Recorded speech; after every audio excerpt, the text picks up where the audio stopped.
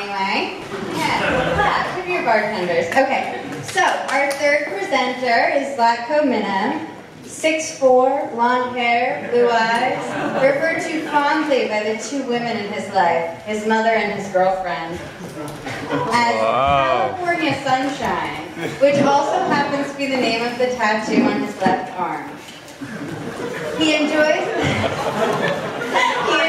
the summer sun, quantum computing, and the simple joys of life, swing dance and singing in the shower. You will often find him in his lab pondering his own relevance in the universe, and in the meantime, he is building an artificial world from artificial atoms in order to solve intractable problems. And all of this is done before dinner. So without further ado, Zlatko.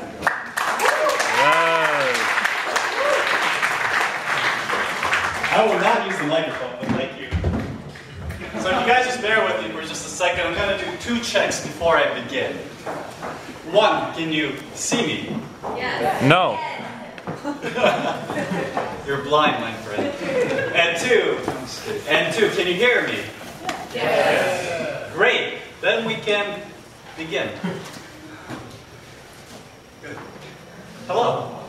My name is Zlatko Minev, and I have returned to MeanTime to bring you a recipe, a home-brewed, a local flavor, a Yale recipe on how to build artificial atoms. But these are not artificial atoms for making beer, tea, coffee, I don't know what else. These are artificial atoms for solving problems. For example, imagine this vile, vicious, voracious creature is attacking your bloodstream. What is the chemically stable compound which will obliterate it? Well, I don't know, but I know it's an incredibly difficult problem that actually would take longer than the age of the universe to compute, and hence this problem is called impossible. But might I ask, well, why is it impossible? What is it that constrains us from solving such difficult problems? It is the laws of our world. It is the laws of our world which are set up by the building blocks, the atoms. But imagine, for just a second, that we can take those laws and we could literally just scrap the laws of our world and design another world. A world in which that problem, those impossible problems, are no longer impossible, but they're easy. What we could do is we could take our impossible problem, step into another world where it is easy to solve it, and then step back into our world with the happy answers. And what might that world be? I think it is the quantum world, the world of quantum mechanics. And how do we access quantum mechanics traditionally? It is through atoms. Atoms are quantum. But in fact, there is a small problem. We can't just use them to build this artificial world, to step into it. Wow. The Creator only gave us 116 of them. I wish there were more, but they come as they are made, with specific properties, specific electrical properties that limit the ability of what you can do, the ability of what you can achieve. And it is a good question. How do you go about designing an artificial atom to circumvent this problem where there are only 116? And you go and ask a very smart man, last year's Nobel laureate, David Wineland. I had the chance to take this highly embarrassing photo of David Wineland. He does not look like he's happy to see me. And ask him, how do we do it? And his answer was simple, a sea of electrons. And what do I mean by that? Well, all we need is quantum. And atoms are quantum, but so are electrons. So screw atoms, throw them out the window. All we need is electrons. But the problem is electrons are so small, we can't use one of them. In fact, we have to use a billion of them, a billion electrons. And the great thing is electrons are like fish, quantum fish. You see, when they swim in different directions, they hit each other, and they really sort of become incoherent. They are one large classical macroscopic ugly object. But if you can make them swim together, in unison, happy in unison, then they swim coherently. Then because each of the individual quantum fishes is quantum, then the whole school of quantum fish is overall quantum. So you have a large macroscopic quantum object.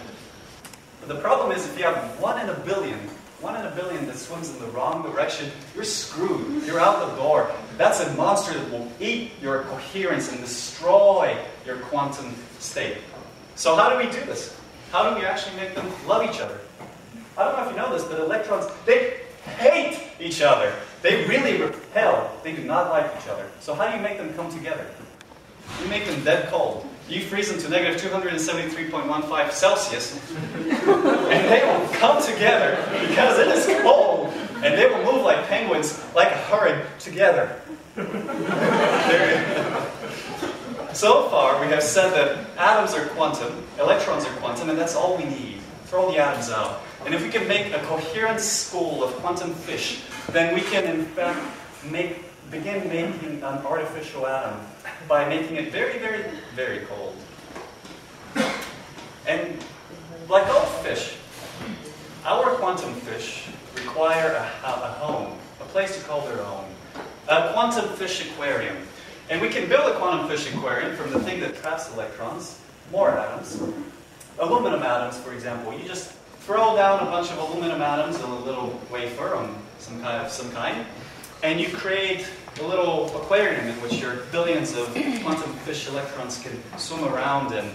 And so I'm just zooming into that structure here in order to show you some aluminum atoms, say, in silver, and a few red atoms, oxygen, just sprinkled about in order to engineer, in order to make the kind of atoms that you want, the electrical properties of the atoms you want. You can really design any kind of spectrum. So what does a real quantum fish aquarium potentially look like? Well, it just looks like, it doesn't look like too much, it just looks like a little blob of atoms. But you have to realize there are billions of atoms, and inside there are billions of electrons that are trapped, but they are free to move around in this structure. And in fact, they can, when you pull them down, no longer do they hate each other, they love each other, and they can swim coherently around and mimic the electrical behavior of atoms. They can, when you make them cold, and you make billions of them move together, and you have to make sure that not even one of the billion goes the wrong way, then you can really have an artificial atom. And how do you make an artificial atom? Well, you take one atom and you put it here, you take another atom and you put it there, and you take a third atom and you put it here, you connect it, and it's called a circuit. And when you have, and you just lay down a bunch of these on a chip, and you make our artificial world with our laws, that we can solve impossible, potentially impossible problems. Let me just flash a picture of the dashing, charming, loving Yaleys here that are working on this over at Beckton. And so in conclusion,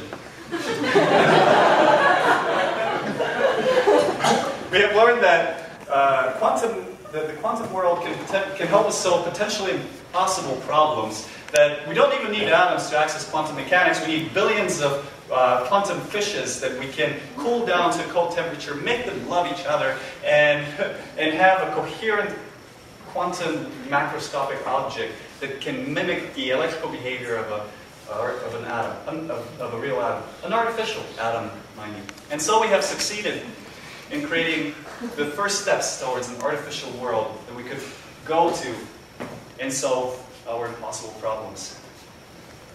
Thank you.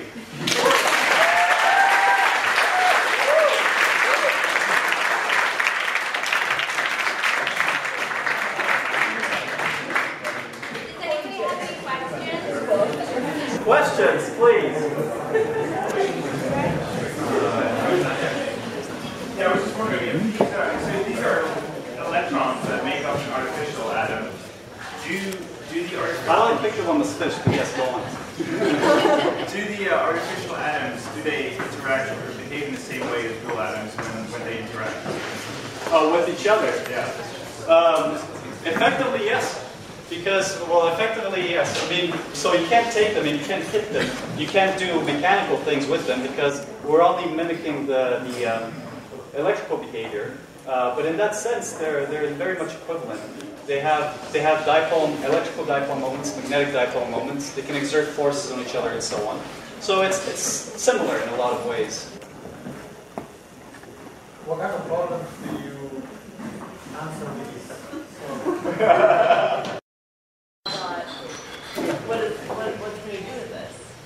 I mean, aside from the discussion, but you can't mix your problem. I feel like the work relies on that. Well, all you do is you don't cool it down to exactly 0 Kelvin. You stay at about 15 thousandths above absolute zero, and that just makes these these fishes love each other and come together, and makes everything else nice and quiet.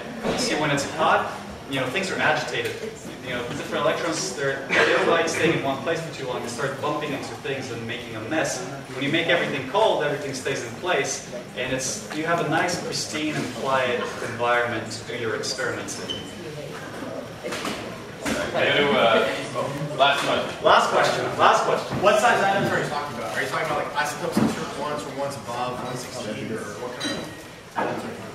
Yeah, well, so there's also artificial atoms that, so there are 116 sort of stable elements in the periodic table. There are many more elements that are totally unstable and do weird things, and we don't usually count those. And of course, you're right, we can synthesize different elements, but it's very difficult to do that. It's a lot easier to sort of build a little tiny circuit and use electrons. Electrons we can do well with.